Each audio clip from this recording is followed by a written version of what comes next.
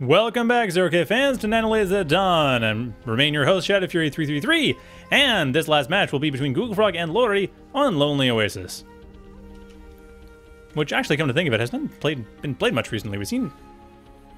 Well, the last time we saw this, I don't think... Not recently. I think Ad Insomnia was the more recent one, although admittedly, I've also been doing a lot of other stuff with Ad Insomnia because I like that map. Mostly just testing. But yeah, No, wait, never mind. We saw it... No, when was the last time we saw it? Yeah, La Isla Bonita's come up a few times, but... Nah, it hasn't come up... This hasn't come up for almost a month now.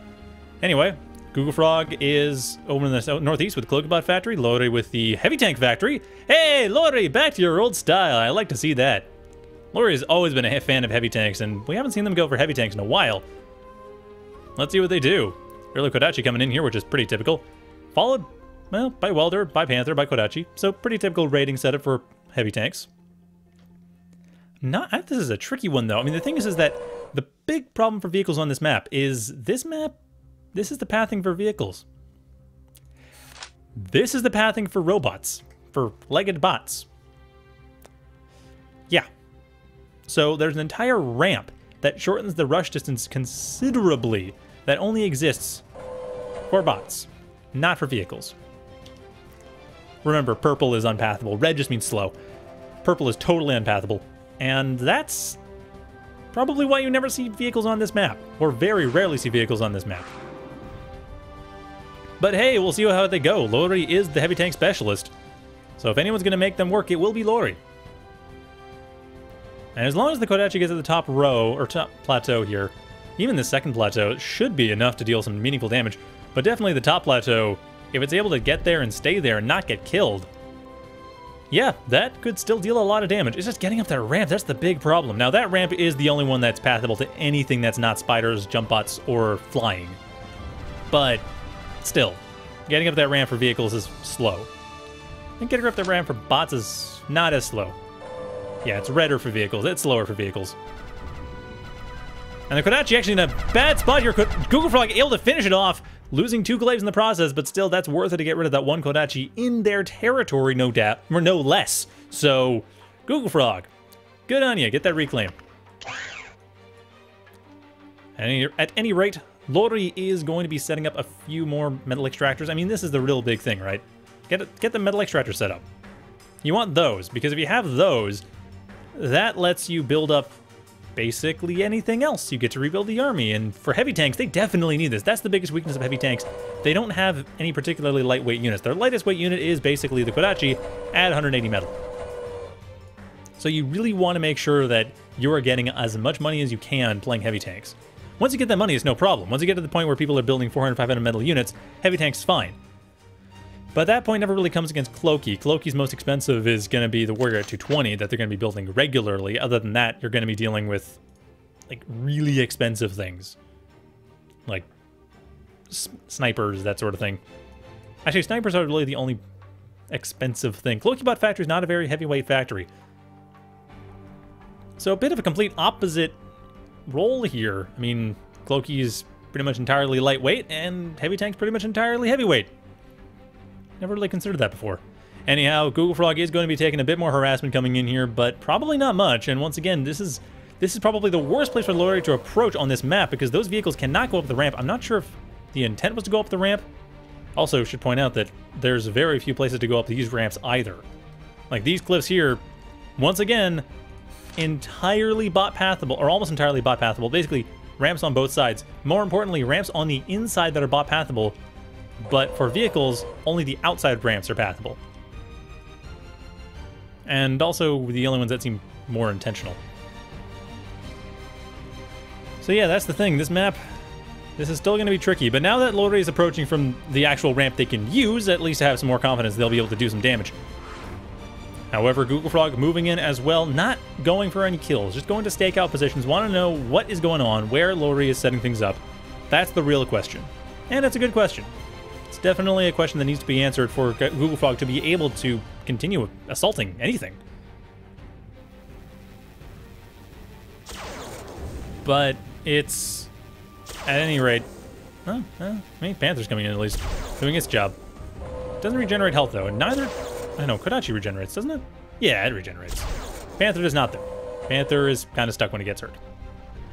And sides coming in for GoogleFrog, so this is a few sides as well as an air factory on top of that, but still, that's some damage dealt. However, Lauri so far are able to hold what they take. Not able to take everything, but able to hold it when they take it. And there's the sides coming in there. Some damage being dealt. The Kodachi needs to run away, and thankfully for it, manages to set one on fire. So it can at least continue to assault that one as it deals damage. And getting both of them on fire, so neither of them cloaked. The Kodachi able to escape. Deals some extra damage. That is what they need to do. Set things on fire. Like, that deals with sniper. That deals with, well, sniper as well. Actually, no, I don't think it does. It does deal, no, it does deal with sniper. Yeah, sniper just can fire while remaining cloaked. Yeah, the Kodachi managing to do quite a bit of damage, actually. Getting rid of both sides. That's remarkably effective. Actually, no, this scythe is going to survive. It shouldn't burn. Is it going to burn? It's going to burn. Okay, getting repaired just in time. So the scythe, that scythe survives, but still good damage by the Kodachi. Doing a lot of work. Very good work, too. I mean, that work there, that was necessary to get rid of that. So, hey. Good job, fire. I mean, it's the first invention and still possibly the best invention. So yeah, Lauri's commander making up for their... Well, okay, sort of making up for their vehicle's lack of pathfinding. I mean, making up for it, but unfortunately they do get stunned out by the Thunderbird, which is, of course, what you build an air factory for these days. You don't really build it for anything else. At all. Ever. And Lauri's commander about to go down. Nothing able to save it because it's outside of pathing range of anything it has. Down it goes, and Lauri kind of probably wishes they got that gunship plant a minute earlier. But they're still ahead economically. In fact, quite a lot ahead. In fact, they're excessing pretty badly. They might want to deal with that. And Hiro Kodachi still able to deal some damage, still able to mess around a bit. Where'd that scythe go anyway? Ah, scythe's still in the forest. And now that expansion finally getting broken, all the glaives coming in on the disarmed everything. Except for the welder. The welder, that one hero welder trying its best. It goes down, but the Panther might be able to deal some damage. It won't survive, though. It will be able to kill 2 or 3 more glaives, maybe, if the glaives mod it, which I don't think they're even going for, so yeah, that doesn't really do much. And hey, Raven's coming in here to get rid of the Kodachis, because that's something they can just do. Bit of a juke there from Lauri to at least avoid the Ravens for one pass, but I don't think it's going to last long. The Ravens did not drop their bombs, and they are diving in for the kill, so that is going to finish off the Kodachi. There it goes. Good try, though. Good juking. I like that. But at this point, it looks like Lauri is switching entirely to gunships. Getting their rapiers up, getting a rapier army, and then from there, trying to deal with everything else. Good choice against the glaives. Must say, that will deal with the glaives no problem. Against all the planes, though, that's going to be an issue. Once GoogleFrog catches wind of that, they're going to send up Swifts, and that'll just do all the rapiers in. And even as it is, GoogleFrog has pretty much got total map control. I mean, a lot of Lauri's map control was from this firebase over here, and that's done. That's gone. And here we go. Now, finally, GoogleFrog aware of the rapiers. And with that, I don't think it even matters. GoogleFrog just rushing in with the glaives. Everything disarmed, and these rapiers might be able to deal some damage. The tough part is, of course, they can get bombed, and they are getting bombed, trying to avoid getting bombed. Managing to get rid of one of the Ravens, actually. But losing the entire expansion at the same time, that's the bigger deal. They lost everything. Again, Lauri so far down. GoogleFrog just going to finish off. I mean, the thing is, these glaives aren't lasting very long. The rapiers definitely counter them.